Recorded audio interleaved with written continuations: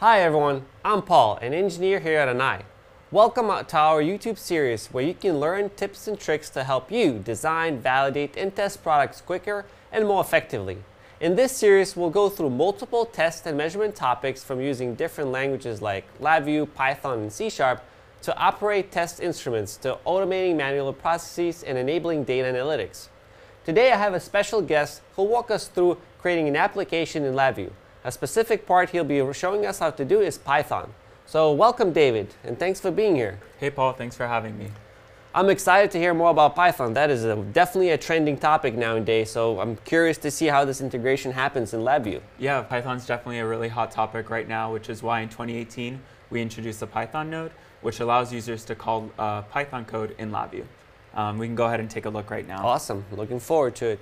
Yeah, so Paul, you actually gave me a Python script that I'm going to be calling, which is a similar use case to many others. They have teammates who use Python, and they want to implement their code without having to redo all of their work.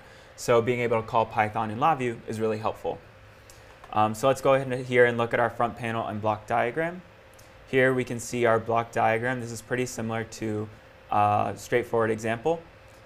We need 3 functional calls right here. We have our open Python session, and we need to specify which Python version we'll be calling.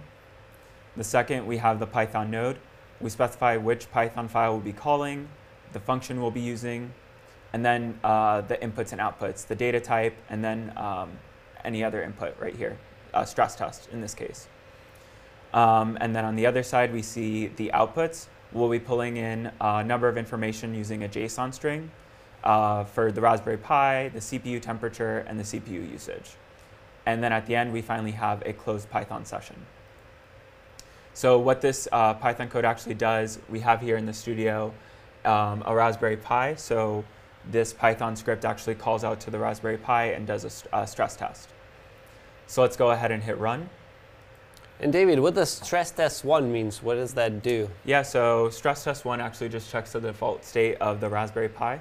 And then here we can see the info. So we have the Raspberry Pi info, CPU temperature, and the CPU usage. Oh, nice. So, Yep.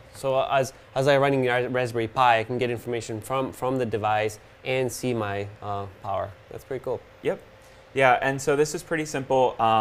You know, we have this just here in this VI by itself, but we also want to be able to view it in our system comprehensively. We don't want to have to switch VIs or kind of go elsewhere for our information. So here in the Studio 2, we also have set up, if you watched the previous video, we have a 4139 SMU that's outputting a voltage to power up the Raspberry Pi, as well as a 4309 Analog Input Module that's reading in data from the 3.3 voltage line.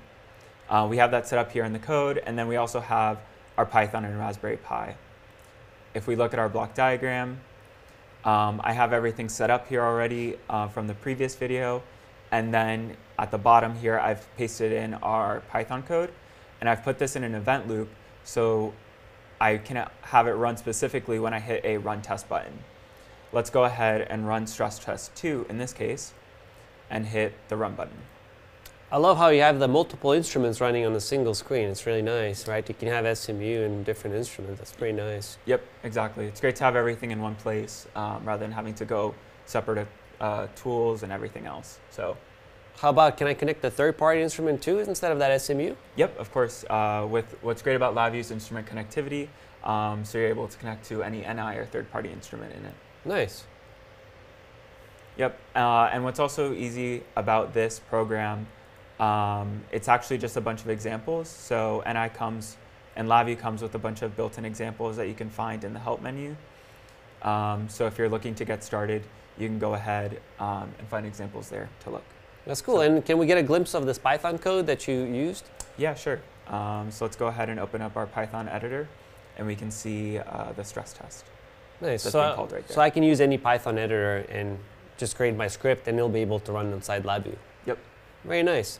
And now, I mean, Python is super exciting. And am I able to run any other languages or use any other programs to do this? Yeah, for example, you can also use MATLAB, C, or .NET too. Oh, nice. So you have a multiple choices of how you can approach this problem, Yep. right? Yep. That's cool.